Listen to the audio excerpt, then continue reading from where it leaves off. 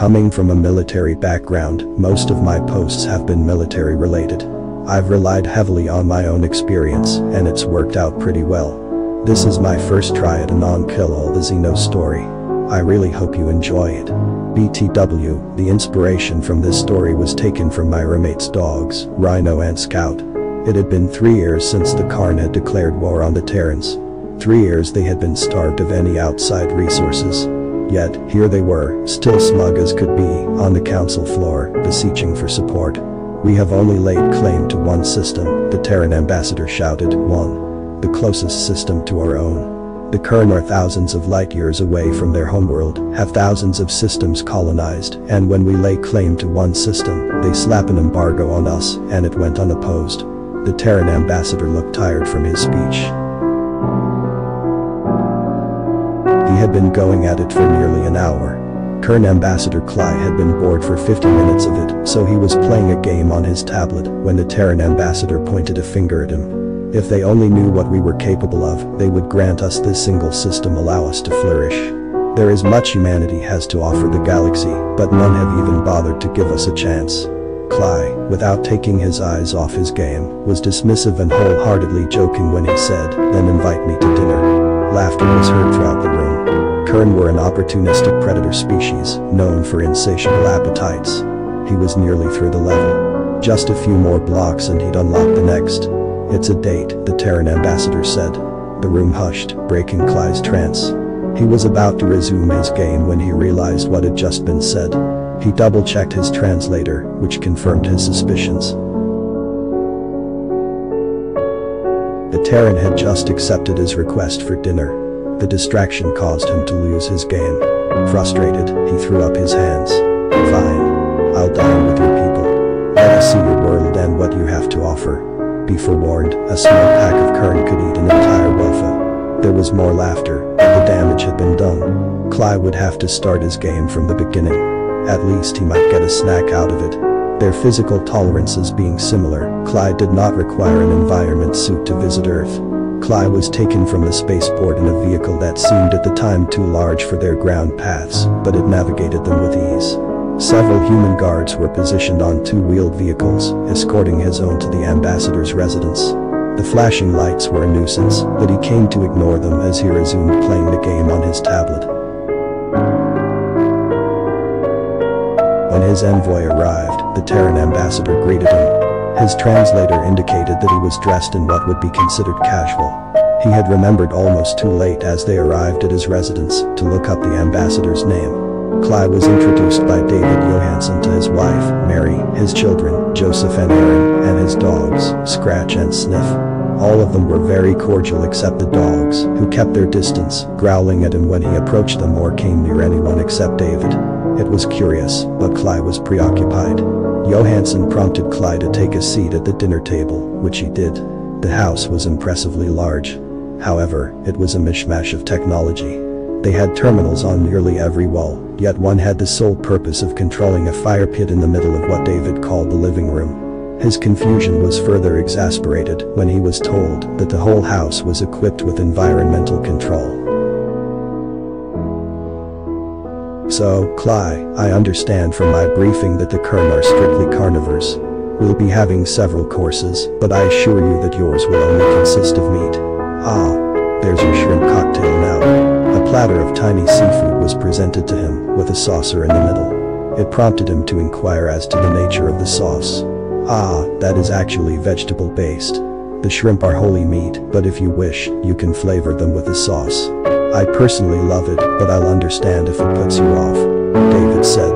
The rest of the family, save the dogs, were served a plate of green plant matter adorned with various toppings. Cly ate a shrimp and was pleased with its flavor. Out of courtesy, he tried one in the sauce, but something about it burned his throat, so he refrained from trying any more. He was finished with the platter by the time the humans were halfway done with theirs. "To David," he corrected himself, "I am sorry, but we Karn have large appetites. I thank you for dinner, but I'm afraid this has only whetted my appetite." "Ambassador Cly. That's the point. We've much more food on its way. Please," he gestured for him to remain seated while we wait, "please tell us about your people. My children have never met someone who wasn't from Earth. Cly spent a few minutes describing his homeworld, their habits, how they were raised. When he got to their right to adulthood, he spent a while explaining the hunt and how it changed them from children to adults. He expected his children to be frightened from the savage story, but they listened eagerly. When he finished, David's son Joseph, a mere whelp, spoke. "Dad took me bow hunting last year. We got that buck over there." Cly's eyes followed the child's outstretched finger to a large animal's head, mounted on a wall in the living room. It was monstrous, having 12 spears protruding from its endoskeleton.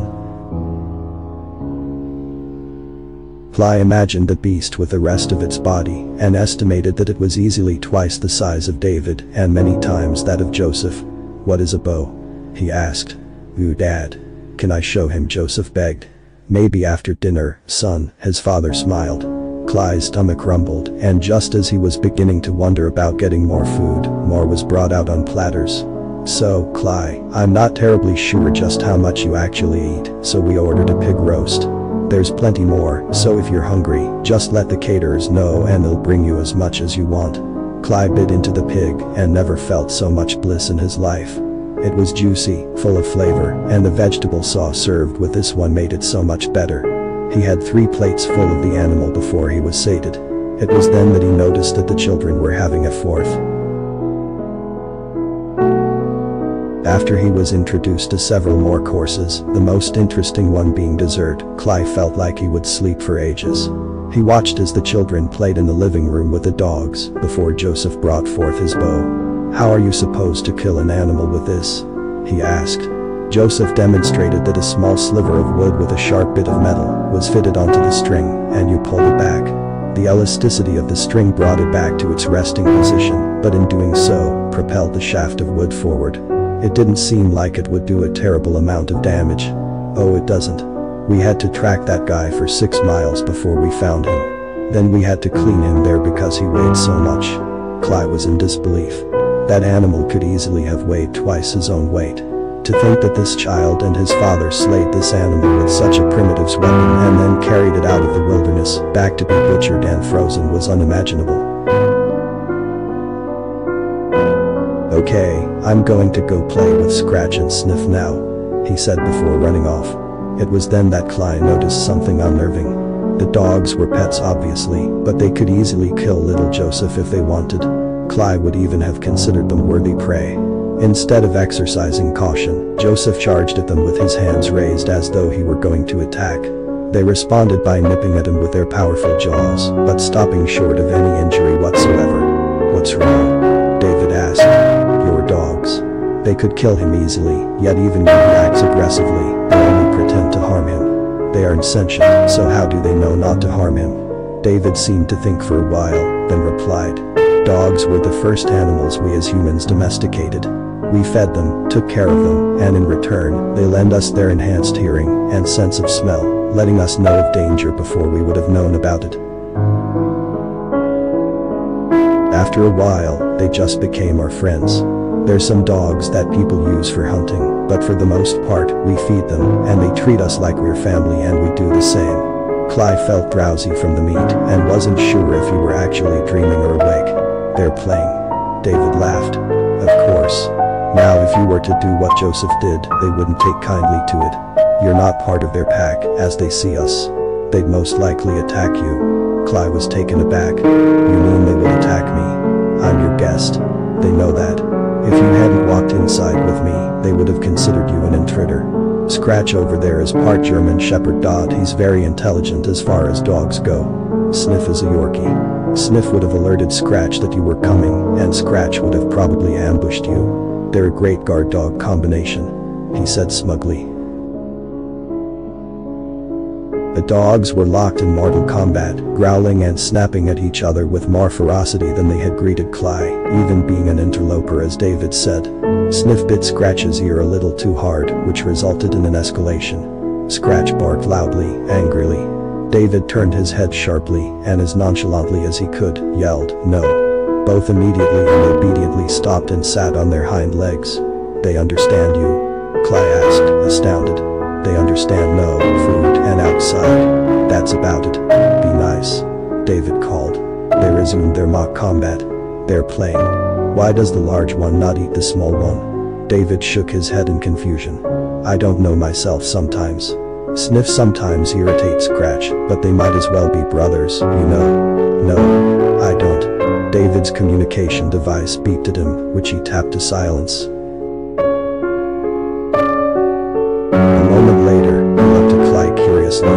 Hey, have you ever seen a game of football? At what David called halftime, Clyde had a serious question. David, you've shown me much.